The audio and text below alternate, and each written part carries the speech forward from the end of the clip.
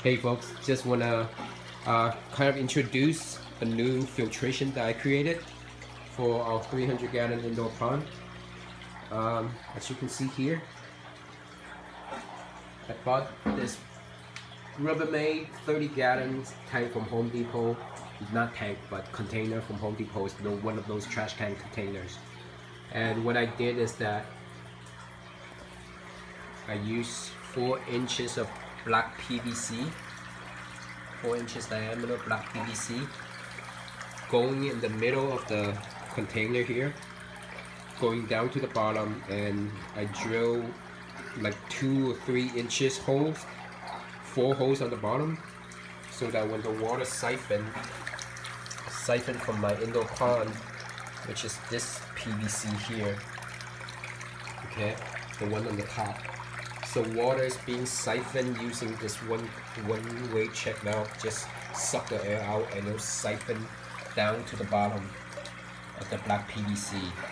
And what I did was I stacked like 12 inches of small river rock pebbles, and water is gonna ultimately come through the bottom and it'll just mix its way through the pebbles, and then all the clean water would be up here, sitting up here.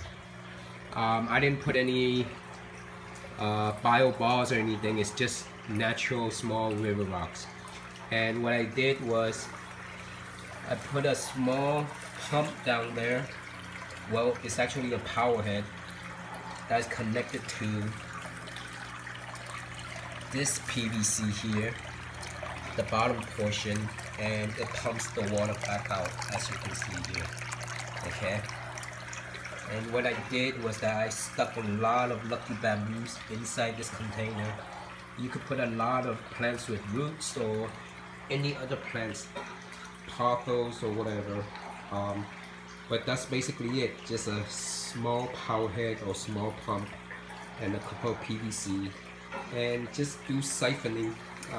I'm not gonna go into details because I'm pretty sure you guys know what siphon is, but yeah, it's just something that's pretty easy to make, and at the same time the water here, the fish could even swim in here too.